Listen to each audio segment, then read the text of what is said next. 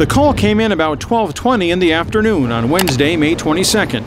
The 54-year-old DeBell Golf Course in Burbank appeared to be in danger due to a multi-acre fire that had been started by a spark from a golf course gardener's edger during routine landscaping. It turns out, though, that the angle of the fire on the hillside's deep terrain had made it look bigger than it actually was. Ultimately, it was determined to be only an acre or two, but could have spread much more quickly if not for the aggressive response from the Burbank and Glendale Fire Departments, as well as Los Angeles County ground crews and City of Los Angeles water-dropping helicopters. Burbank Fire Chief Tom Lenahan says the strategy to fight such a hillside fire, a so-called topography-driven fire, is simple. It's basically anchor, flank, and heliotank.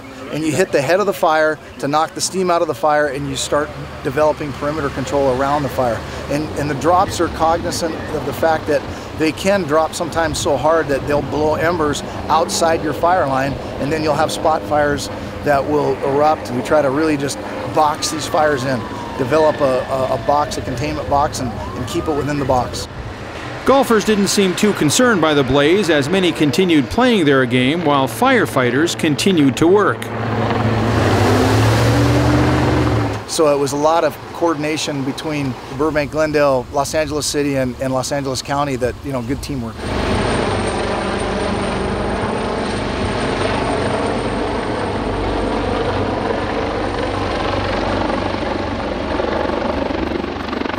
With more than 100 firefighters responding, it only took a couple of hours to extinguish the blaze. Reporting from DeBell Golf Course, this is Musurlian for This Week in Burbank.